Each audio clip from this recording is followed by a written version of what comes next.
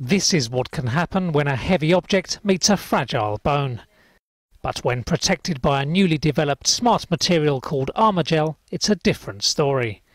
Armourgel has been designed to protect against the impact of falling onto hard surfaces. Older bones are often more fragile than those of the young, which is why Daniel Plant, a researcher at Imperial College London, wants to use his design to create lightweight undergarments or padding inside clothing for the elderly. Armourgel is a synergy of two materials. One is a strain rate sensitive material. It's actually called polyborodimethylsiloxane.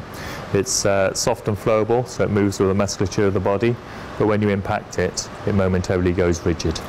And what we've done is combine that with another material to make these geometries here.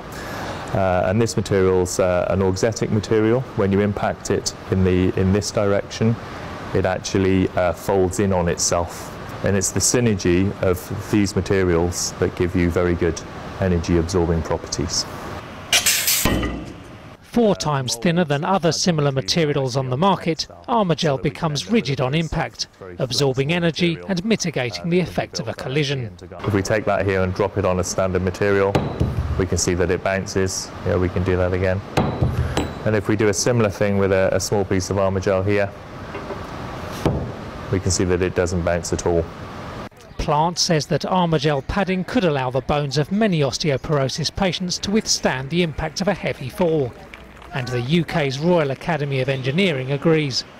The Academy's Arnold Ullens says they've awarded Plant an £85,000 grant to develop Armourgel further. This technology might reduce the amount of hip fractures in this country, which is great for the elderly, of course, but also great for example, the healthcare system. The UK's National Osteoporosis Society say more than 1,000 people die every month in Britain alone as a result of hip fractures. And in an effort to absorb the impact of a steadily ageing global population, Plant hopes to have the garments ready for market by 2016.